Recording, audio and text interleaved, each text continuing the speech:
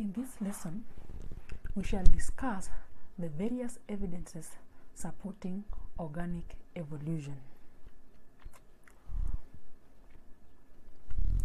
The organic molecules formed in chemical evolution are believed to have led to formation of cells from which other organisms arose, getting complex or complicated with time. Organic molecules are carbon-based, and remember, a molecule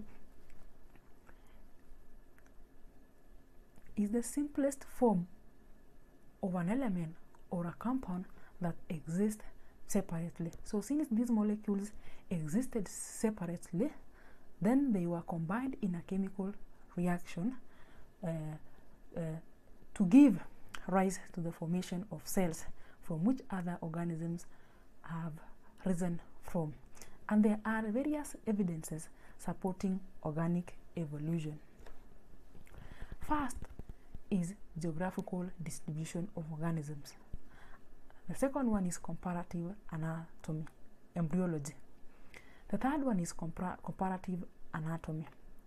The fourth is cell biology. Fifth, we have fossil records.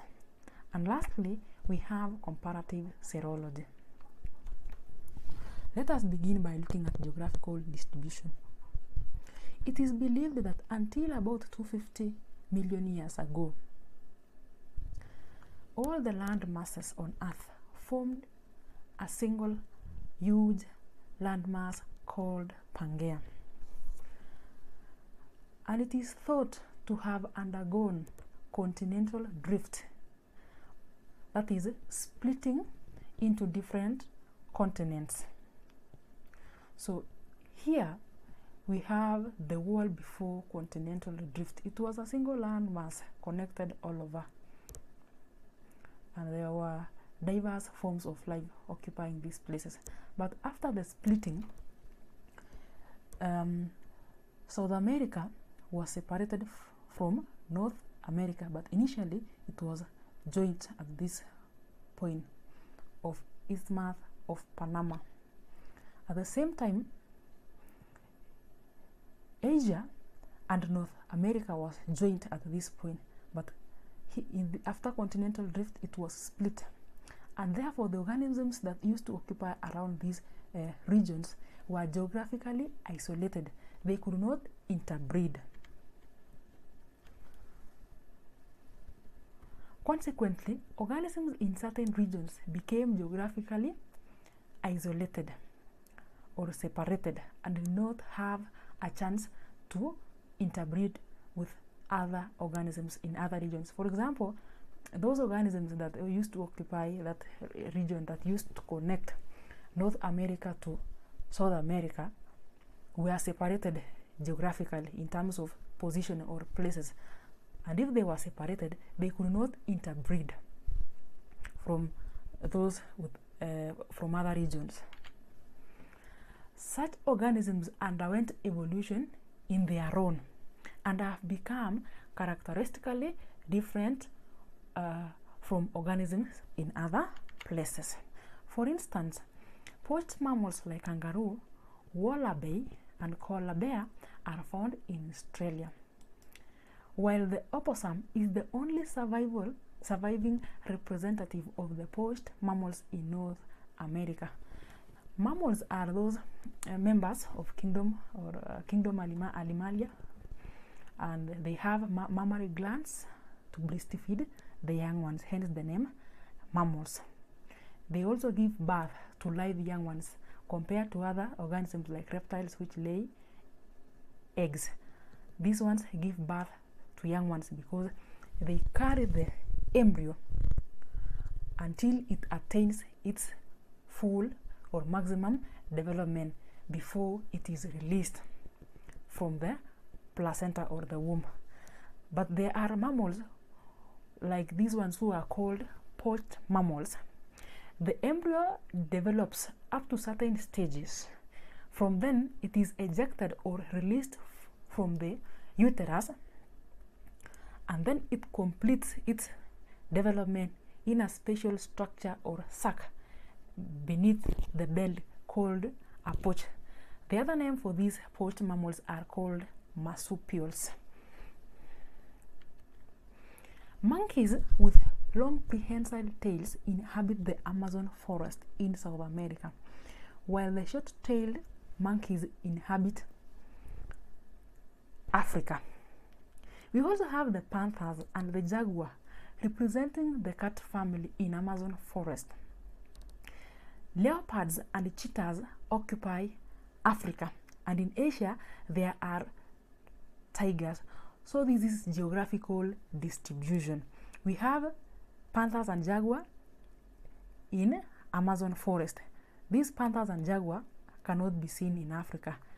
There are no tigers in Africa. They are only found in Asia. So this shows how organisms were distributed in different places, and that is what we call geographical distribution of organisms.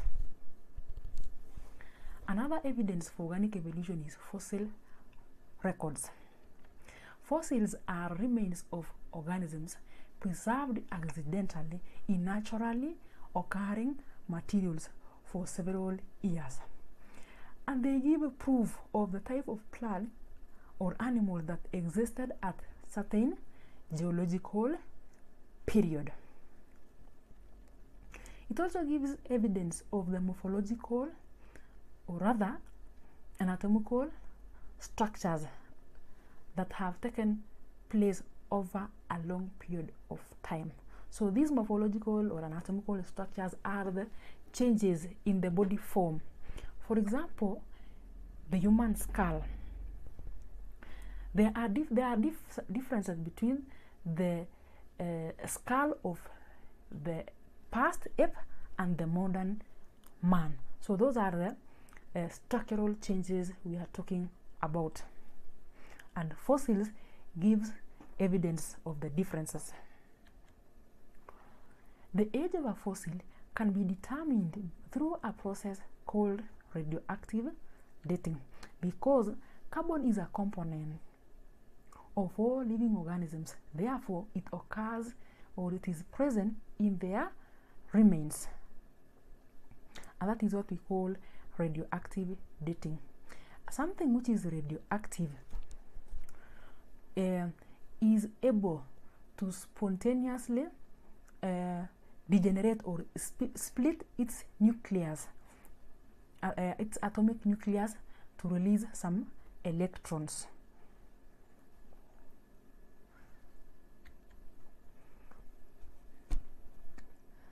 And there are limitations of using fossil records to determine evolutionary history of all modern day organisms, since there are what we call missing links or missing fossil records, since some parts or a whole organism decayed and some were scavenged upon. They were eaten by scavengers. Scavengers are these organisms or animals that feed on remains. Examples is the hawk. Sedimentation may have distorted or destroyed some parts of an organism, giving the wrong picture of the structures. So the process of sedimentation, when rocks are being formed, so some sediment or a particular fluid fills some other remains, and then those remains are distorted, they are destroyed. Therefore, we have a wrong picture of the structures. Geological activities like earthquake, faulting may have destroyed the fossils. So geological activities like earthquakes, faulting, they destroyed these evidences. Charles Darwin proposed that human beings descended from ape-like creatures.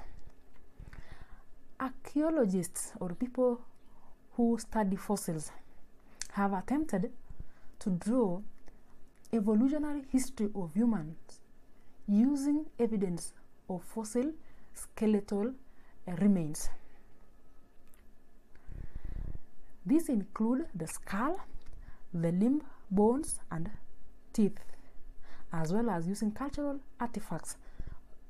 And these are the primitive tools that were used by the apes. For example, cave paintings, scrappers, broken pottery, and hand axes that were used for hunting. Evolutionists accept that Hominidae family, to which human beings belong, evolved from a primate stock. As you can see here, this is the skull of a precursor, a member of the Hominidae family to which human beings belong, is dated 20 million years ago. And then from there, evolutionary history has been drawn and compared to the Australopithecus, which occurred 4 million years ago, and this is its skull. There are some changes in the structure of the skull. Then Homo erectus occurred around 1.8 million years ago. You can see the differences.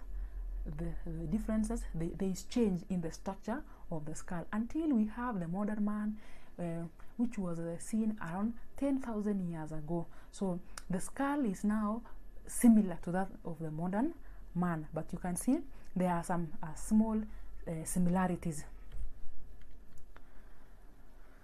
That shows that fossils show the type of or plant or animal that existed several years ago and tell us the evolutionary history.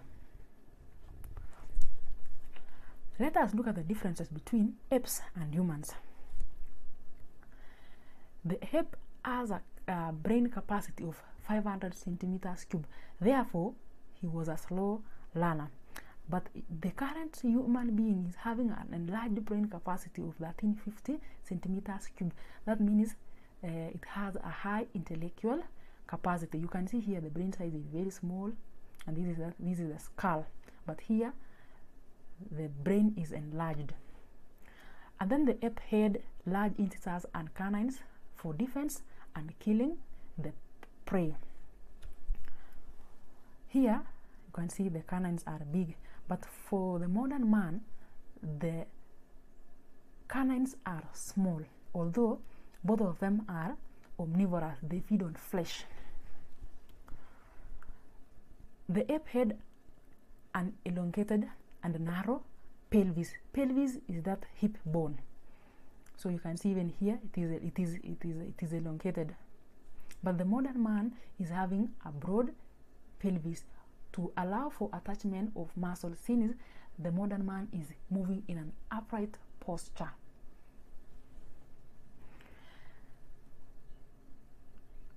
The ape had quadrupedal locomotion. You can see it was using all the limbs, but human has bipedal locomotion using only these two hind limbs, and the posture is upright. The forelimbs were used for arboreal locomotion and walking in the ape. But in case of human beings, the forelimbs were used for manipulative purposes like tool making. The hind limbs of ape has an opposable toe for grasping tree branches. You can see it is extended. This is an opposable toe of the hind foot so that it can grasp the tree branches. But the other man, the modern man, has an opposable toe to maintain stability on the ground. That marks the end of that lesson. Finish this assignment. It will give you a better understanding of what we discussed in this lesson. Goodbye.